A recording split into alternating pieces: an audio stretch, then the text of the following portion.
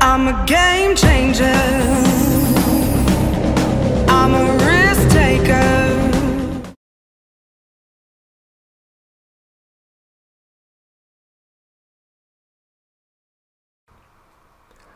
Hello everyone, this is Ali from ATC team from 𝗘𝗲𝙀 𝗘𝗏𝗀 Junior High School in secondary CoSpace Rescue U19 and RoboCup Asia-Pacific Tianjin Invitational 2021.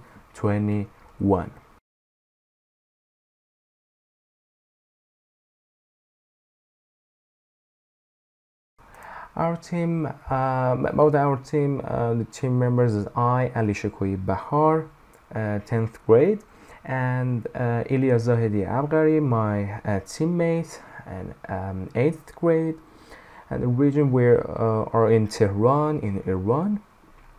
And about the RoboCup experiences, so I have been in RoboCup Iran Open competition 2018, RoboCup Asia-Pacific 2018, 𝗘𝗱𝗂𝗃 Island in 𝗘𝗱𝗃 Island, RoboCup Asia-Pacific 2019 in Moscow, and a lot of competitions in Iran such as Junior Cup 2018, 19 and 21. Eli just entered as a new and professional programmer in this year, and so he doesn't earn any and he doesn't experience any RoboCup competitions, but we all hope to learn and experience team working in this fantastic competition very well.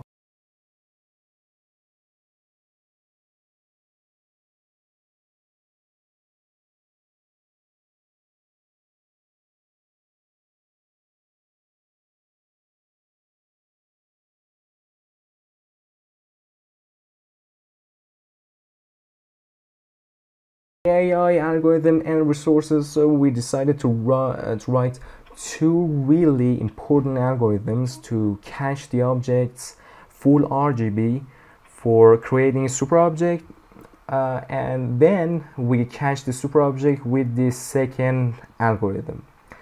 Between these actions, we put an algorithm to cache the black objects near the middle deposit box in this map, especially in this map, to earn more score in this place.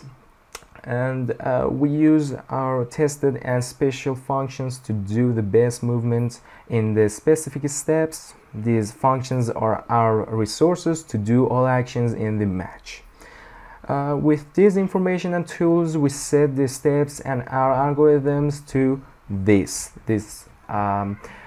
For the first action, we cache the RGB. Model 1 is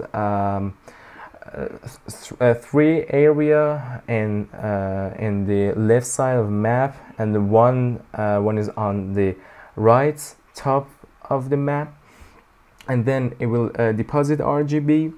The second step is cache the super object that we created, and then deposit super object after the catching that.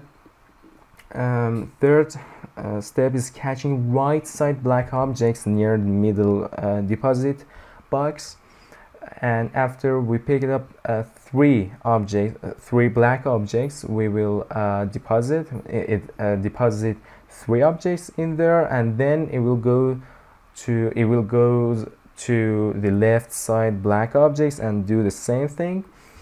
And the fifth step is catch RGB. Model 2 is 3 areas, black, red, and cyan, like the first step, but all of them are in the right side of the map.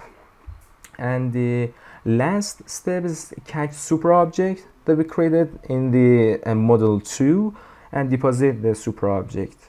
But after step 6, the last step, it repeat these actions, and it will go to the first step and do it in a loop.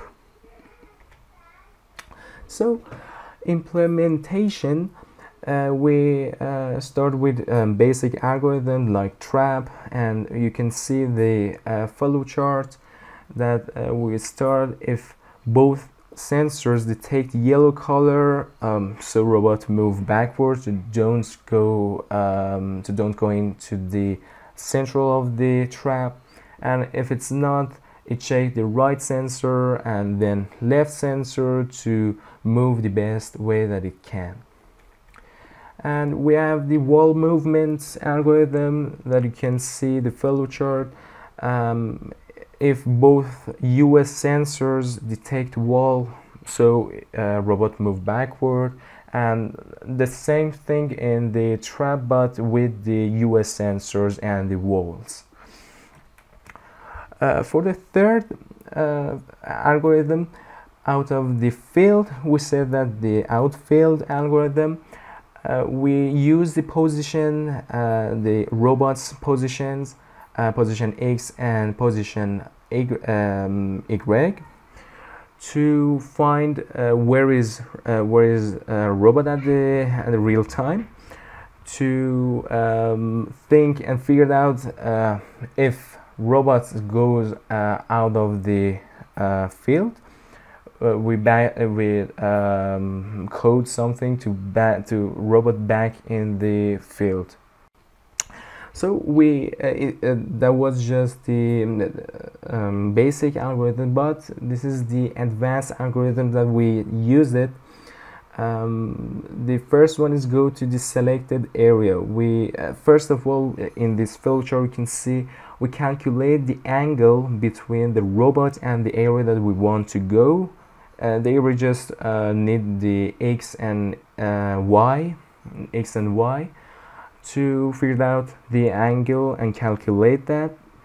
After that, it checks that if the angle is in the correct range, it will go forward, and if it's if the angle is right of the correct range, it will turn left, and if the angle is left of the correct range, it will turn right. And it is the really good algorithm, because we can use it in these ways to move the another place that we want, to go to the deposit box and get the super object. It will really good for us. And the second one is zigzag movement in the selected area. When we are going to the selected area, we should collect all objects in there.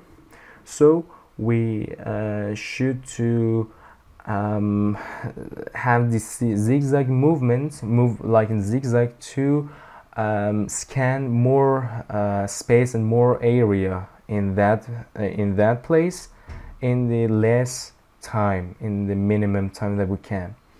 So first, if robot in the selected area, it needs 4 points for X and Y's to figure out and calculate where is the area, and then if it's in this area, it will move like in zigzag, but else it will go and align itself to the central of the in the middle of the area.